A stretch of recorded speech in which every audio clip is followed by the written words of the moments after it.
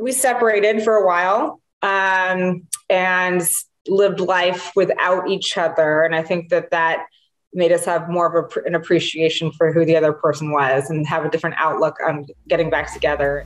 How do you feel about people kind of, getting an inside glimpse into your marriage? I don't really like it. I mean, we've had a challenging relationship. And so people can be very judgmental. A lot of people have reached out and said, oh, you deserve better. How do you let them treat you that way?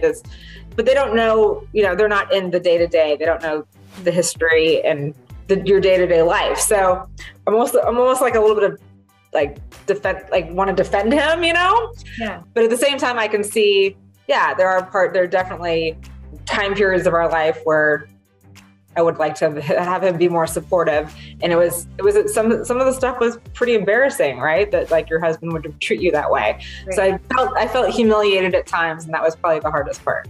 Yeah. I mean, I would imagine. I mean, would you say that was the root of the problem? What you guys were going through is that he wasn't being supportive of you? And was he supportive of you going on the show?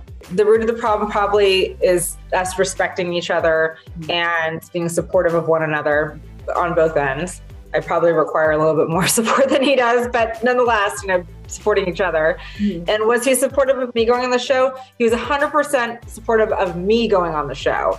I think he knows himself pretty well, and he knows that he's, an introverted person. So that's not his cup of tea.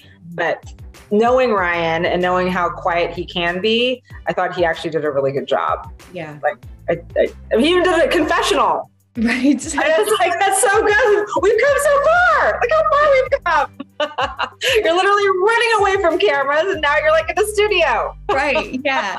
I know in an upcoming episode, it teases that Ryan actually leaves for a little bit. Can you tell me a little bit about that and where your marriage was at that point? I mean, I think that was the beginning of the beginning of the end, I guess you could say, because throughout the season and throughout our lives, he's becoming more dismissive, more distant. And then it just reaches a breaking point where you're like, he just runs away. Mm-hmm. And again, I was put in a place where I felt very humiliated and abandoned and things that I don't want to feel. But coming back and it got worse. So that happened, and it kept getting worse and worse and worse. But then it came back around in the end. So maybe that had to happen for us to, actually start changing things. For us both to want to start changing things. Sure. And how did you kind of get back to where you are right now?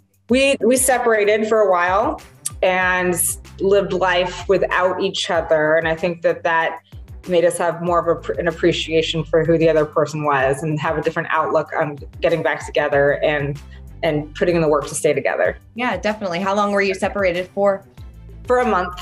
Yeah. Yeah. And who was supporting you out of the castmates? Who was supporting you during that time? So that was post filming. And Heather was still being very supportive. I talked to her outside of filming. I talked to some of the girls, but yeah, she was very supportive of that. It was so intense, though. I wasn't really talking to many people. I was just trying to get through it. It was pretty intense.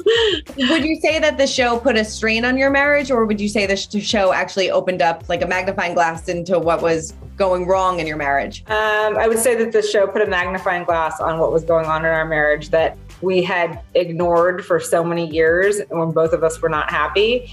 And then when you have, a magnifying glass and 20 cameras on you, 30 cameras on you, you're forced to look at it, right? You're forced to either come together or walk away. Mm-hmm. And so we walked away and then came together. We did both. So.